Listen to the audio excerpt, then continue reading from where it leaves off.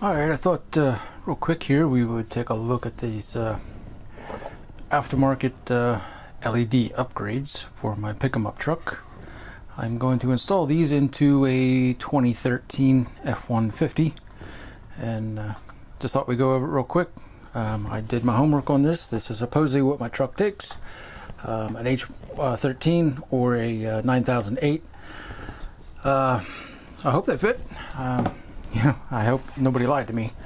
You get some things and stuff in the box. You get something like that, and you get the basic LEDs here. They look quite nice to me. I mean, if you ask me. And yeah, I don't see anything to complain about here. The build quality feels good. I mean, hopefully they last. Hopefully they do exactly what they said on the tin. But we're going to test it out and find out. There's a little fan back here. I noticed that. Hopefully, you know, well, hopefully it doesn't get packed with dirt and debris and, you know, ultimately fail. But I don't know. Time will tell, and we shall see. And one of my lights just died. Yeehaw. It's going to be one of those videos. I can tell already. Alright, so there's one, and here's the other. You know, you get your lights in the box. You get a get out of jail free card. No, it's a thing. If you want, I don't know, you get options here. You can get free stuff. 1, 2, or 3 different options there to choose from for, you know, free stuff. And you get your can't see what's inside of me, you know, safety proof bag or privacy bag thing. You get couple of zip ties and instructions and some sticky double-sided sticky tape for the main drivers there. And yeah, that's what you get in the box. So enough of that. Let's go put this thing in the old pick-up truck out there and see what they do. Upon quick inspection here, I don't know, but the way it appears to me anyway, there's only a screw there, well, bolt, and one down in there, and it looks like the whole headlight assembly will just pop right out. I hope that's the case, because that's what I'm about to try. Otherwise, there ain't no getting back there. I gotta pull the battery out, and here on the driver's side, you know, I'd have to pull the air box out to get back in there. So the easiest thing to do, if that's even a valid option, is to remove 3 bolts there and yeah, just pop the headlight out. I am concerned about alignment, but it looks like, anyway, from what I've seen back in there, it looks like it kind of fits right into pegs, so it should be self-aligned. Anywho, I'm going to give that a shot real quick. I'm not going to bore you to death with this. I'll just show you more when there's more to show. And yes, indeed, boys and girls, that's all there was to it. 3 bolts, and took me a minute to figure this side out. It was kind of stuck in there. See on the end here? Let's see if I can get this thing to focus. There's those little spring clips right there. I mean, it was, you know, wiggling all over the place. You know, it didn't feel like it was a bolt or anything like that holding it in there. You just got to pull, you know, good and straight on it, and yeah, then those things let go. But so yeah, that is how it's done. Now I know, now you know. I really didn't know, but that's the way it looked to me. Anywho, I'm going to get a little further into this and show you more when there's more to show. Alrighty, that is not so bad at all. You twist like hell on this, and that pops right out, and sure enough, you can't read it.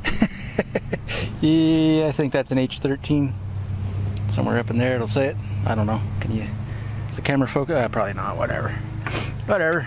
H13 looks right to me. Set that somewhere where it's definitely going to fall off and hit the ground, and yeah, take the new one and stick her in the hole.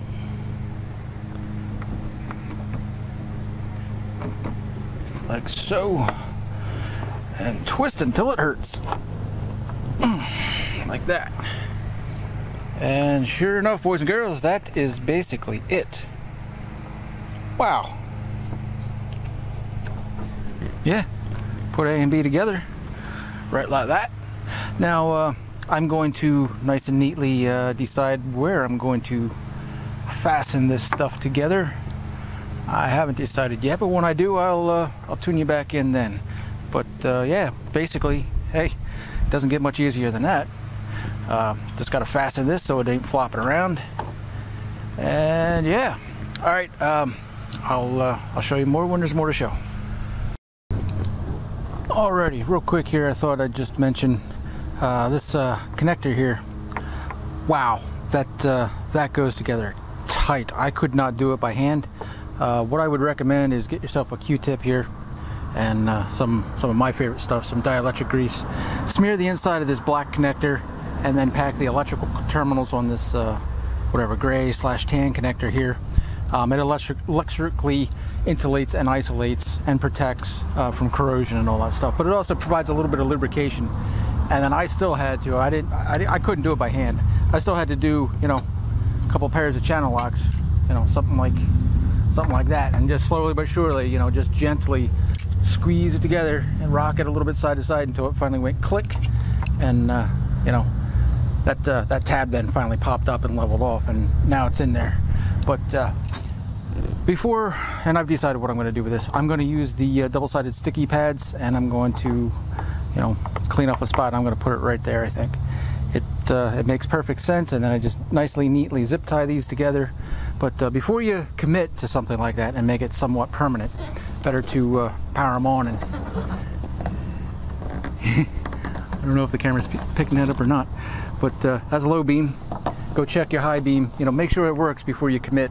So that's all I'm doing right now, and I'm going to set that up, tune it up, and zip tie it up, and we'll get back to it then. And that is about the name of the game. That's what I've decided on. That's how I'm doing it, and I think that's pretty okay. The sticky tape, I mean, it's on there. It ain't going nowhere. Got the 2 zip ties on her.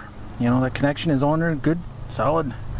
Yeah, ain't nothing to her, but well, yeah, fill that hole back in with some plastic, and wait till nighttime to try these things out. So I'm not going to bore you with the other side. I mean, you've seen enough of this side. You know all about it. So yeah, I think we'll just stop here and check back in later on tonight when I can put these things to the test. I do have a before video, so there will be a before and after. So all right, we'll get to that when when we get to it.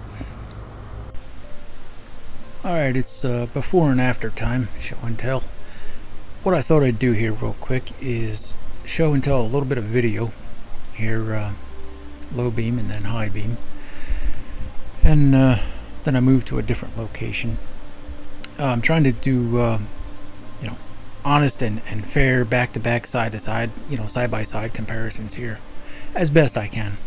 And you know, I thought the best way I can think to do that is a little bit of video and then back it up with some still pictures, and we'll get to that well, coming soon. But this is the second spot where, you know, I do a little low and high beam, and then we quickly but surely we move along to the new ones, and note the difference.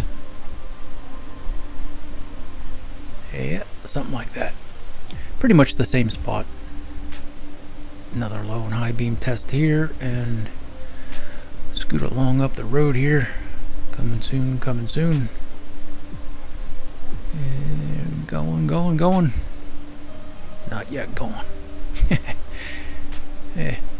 I like these lights. This made a nice improvement, a nice difference. Not as bright as I thought it was going to be. You know, I guess when this stuff is coming at you, it looks a little different, but from the driver's seat, this looks beautiful. I mean, I couldn't ask for more. A little low and high beam test there, and yeah, then we'll just we'll do some still shots here. Just a better, you know, side-by-side comparison, I think. Camera's not shaking, and yeah, that's about that.